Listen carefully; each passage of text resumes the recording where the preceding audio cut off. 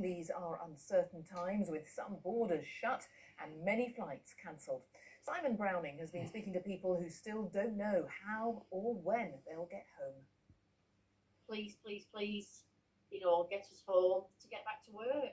My mum is very nervous. She wants to get back to the UK as well because we know that we've got our medication and everything there.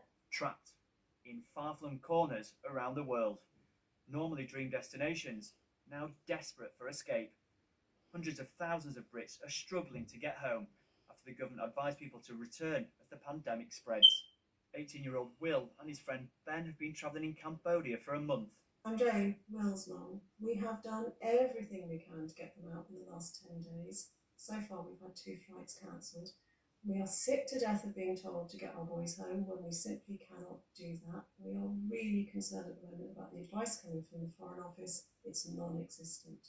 And then when they did reply, it was only an automated response. Since they've recommended some flights to us, but they've cost upwards of £5 grand. The atmosphere here is starting to get quite hostile towards us. Some restaurants are banning certain nationalities from entering, and lots of hotels and hostels are shutting around the city as well. The challenge facing the Foreign Office is unprecedented. Embassies that are closed and staff flown home days ago, doors shut to our travellers. Dominic Raab told Parliament yesterday that staff in 168 countries are working around the clock, but it still isn't enough. We doubled our capacity, we're now doubling it again to deal with the surge in demand. The Malaga team took 28,000 calls in one day a few Fridays ago. As Foreign Office staff, we are spat at and abused when trying to help British nationals to come home, and they are working in tough situations, so I caution any member to suggest there is easy solutions to this.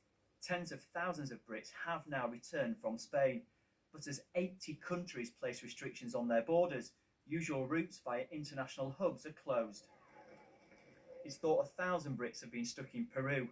Later today, 200 people will leave Lima on a government-backed British Airways flight, each passenger paying £250 to get home, and vulnerable passengers have been prioritised. But with airports around the UK now filled with grounded planes, questions are being asked if the government should be stepping in to provide more of these rescue flights.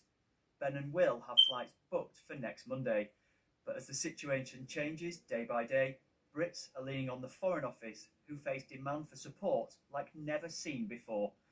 Simon Browning, BBC News. Let's turn to the weather prospects. Here's Ben Rich. Hello. Jane, thank you. Good afternoon.